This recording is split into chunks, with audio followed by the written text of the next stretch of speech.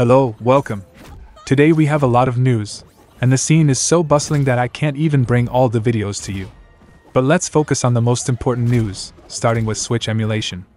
We'll discuss Nozomi, a new emulator based on Yuzu but without the complications of the curse code. Then, we'll talk about Torzu, which will now limit public development and stop publishing pre-compiled builds.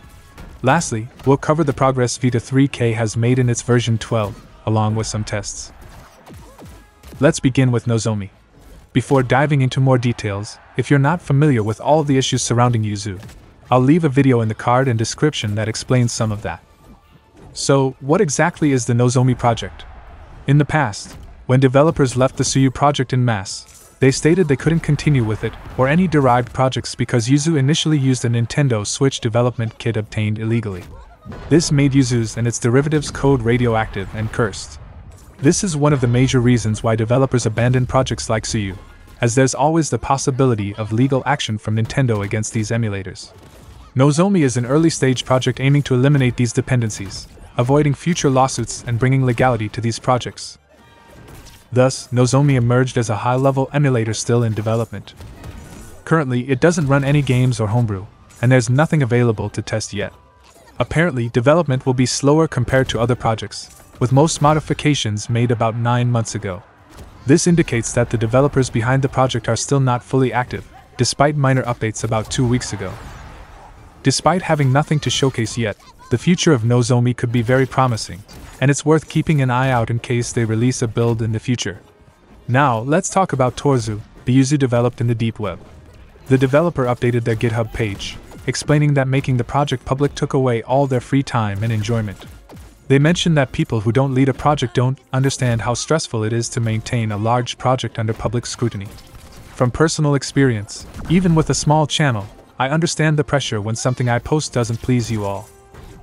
The developer mentioned that the project started as a hobby but now feels obligated to keep it constantly updated to meet public expectations, which is overwhelming. Additionally, they're disheartened because Windows Defender has flagged the project as malware, further demotivating them. They appreciate everyone who reported bugs but stated that dealing with these reports has diverted them from taking the project in the direction they would like. For all these reasons, they've decided to limit the public development of the project. However, he explained his future plans. He already has a blog where he publishes a separate repository and will keep this repository updated enough to compile builds for both Linux and Windows. However, new updates will be private, and no new public builds will be released.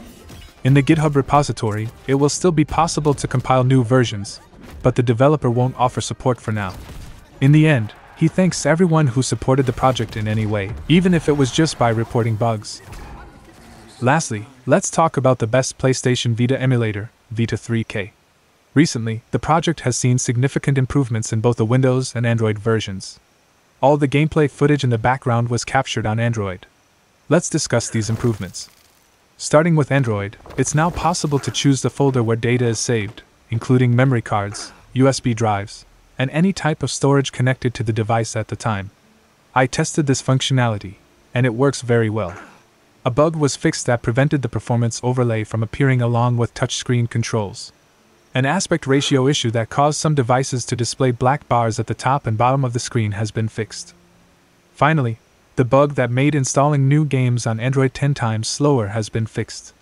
I struggled a lot with this in past videos, but now installation is really fast. An issue with the accelerometer and gyroscope has been fixed. There have been improvements in some crashes and in the emulator's overall quality of life.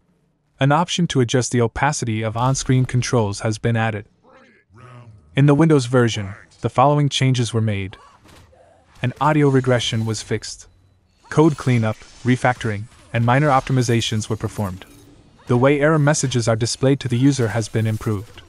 Improvements have been made to the graphical interface. A feature that helped fix issues with the Ratchet and Clank series of games has been improved. Support for unloading and reloading modules was added, which allowed Final Fantasy X to move to a playable state. Dependency on FFmpeg has been improved. Transfer copy reduction and graphical issues in Phantasy Star Nova have been fixed. Improvements have been made in Polish language support. I haven't tested the Windows version yet, only Dead or Alive 5+, and the results were quite satisfactory. I didn't notice any compatibility or performance issues. On Android, I tested several games and to my surprise, I can play them at native 1080p on my ROG Phone 6 with 8GB of RAM. Despite the project already having custom video drivers, I found this feature to be quite problematic as it broke most of my games running on Vulkan. The solution I found was to use only the native device driver, without any updated Turnip or Adreno drivers. Of all the compatible games I tested, the only one that didn't work was Dead or Alive 5. Here's a brief rundown of my experience with each game. Street Fighter Cross Tekken works very well, although using Vulkan makes projectiles and some effects invisible. The game is playable, but if you use OpenGL, all effects are rendered correctly. Mortal Kombat 9 ran very well, only the text font in the game looked a bit strange, but it was readable. God of War 2 performs great and can be an alternative for those who can't run the game on Nether SX2. The game runs smoothly at 30 FPS, but it's possible to unlock 60 FPS. I had an issue where all cutscenes were slow and played without sound, regardless of the API or settings used. I'm unsure if this is specific to my device. Uncharted Golden Abyss had fewer graphical issues now.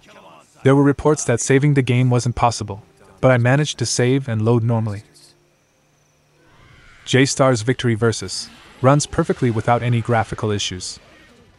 I found the performance of the application to be very good, but I noticed that some games that install on the Windows version simply won't install on the Android version, showing errors related to work.bin or zrif, even when everything is set up correctly. I'm not sure if this issue will occur on other devices or if it was specific to the USB drive where I was installing my games. If you're interested, I can create a new compatibility list for Vita3k. And that wraps up the video, folks. If you enjoyed the content, don't forget to leave a like to help promote my work and subscribe to the channel. Thanks for watching, and see you in the next video.